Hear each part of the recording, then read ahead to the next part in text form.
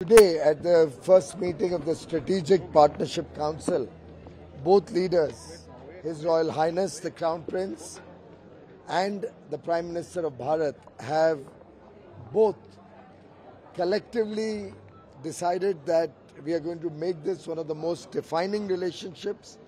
This strategic partnership is very valuable to both countries. We have identified several areas, be it healthcare, be it areas like tourism. I mentioned about the film industry and how we can work together to expand cultural exchanges between the two countries and tourism.